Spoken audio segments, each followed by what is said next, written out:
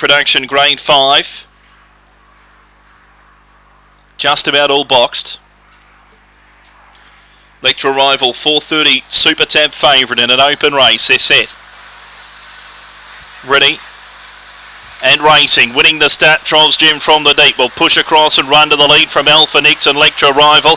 Carice Fusilier was deeper, 2 in advance of Booztown Hound. Next of all was Cruisy's Little Cosmea. Back towards the tail, Bingo Sally. Along the side, Trolls Jim 2 lengths in front of Lecture Rival, Carice Fusilier. They're 5 clear of Booztown Hound. Trolls Jim swung deep through on the inside. Lecture Rival, Carice Fusilier over the top. Lecture Rival hit the lead. Lecture Rival won it from a 3-way go. Booztown Hound, Carice Fusilier and Trolls Jim.